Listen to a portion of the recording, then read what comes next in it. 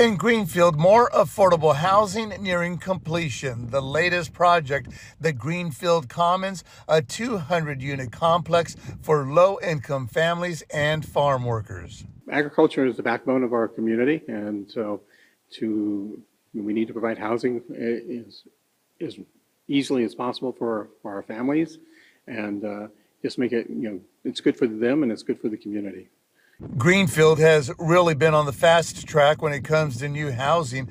The Greenfield Commons, just one of several projects that are planned, already in the works, or completed in the last year, that are adding nearly 900 new housing units, both affordable and market rate.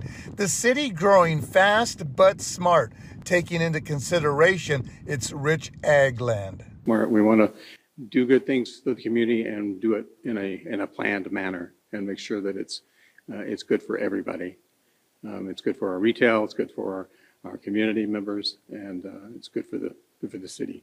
With all the new housing, city leaders say they should have no problem meeting their state-mandated housing requirements over the next 8 years. With new housing comes new commercial development.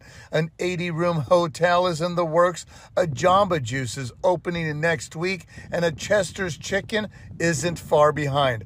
All of it means more tax revenue for Greenfield and jobs. The city is able to provide job opportunities for those young people.